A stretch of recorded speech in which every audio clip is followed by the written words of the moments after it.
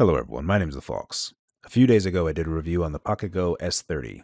At the time of my review, I had spent around 10 hours over the course of 2 weeks reviewing the device with the latest build at the time, which was February 3rd, 2021. There has since been a newer build from Slaminger, which can be found at techtoytinker.com. I'll have the link in the description field below. It's exceedingly simple to do the update. Just drag and drop 3 upgrade folders to the SD card and you're done. Bottom line is if you own a PocketGo S30, you need to update immediately to Slaminger's latest build. Slaminger's build leverages RetroArch cores which are exceedingly better than the stock build and also the previous custom firmware. For a quick comparison, here is the February 3rd, 2021 build. It's literally impossible to execute a throw maneuver in Tekken 3 with this old build.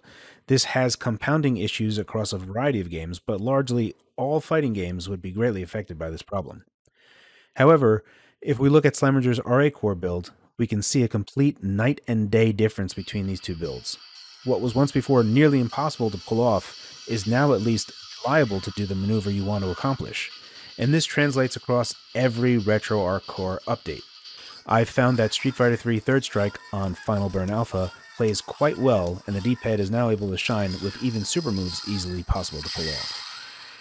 While these fixes are great, the rapid button push problem still exists, and this translates across every core and every option I've tried in RetroArch settings. Whether you are in Neo Geo, Super Nintendo, Mega Drive, whatever, rapid button presses do not translate currently.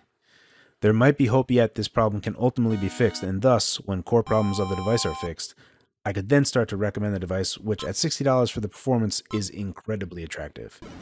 Unfortunately, when thinking about retro games, there are tons of retro games whose mechanics rely upon rapid button pressing. In the good news, fighting games are 100% fixed using Slaminger's build. If you own a PocketGo S30, you need to update immediately. I still wouldn't recommend the device in its current form. Yeah, it's $60, but for a little bit more money, especially with devices coming on the horizon with 4:3 aspect ratios, I'm still coming up empty on recommending this device.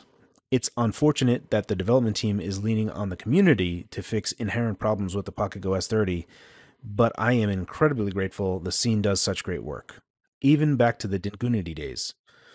It does look like there is good news ahead on the horizon for the S30. Slaminger has already done a ton of work here, and I certainly appreciate all of his effort. So for me personally, thank you very much, Slaminger.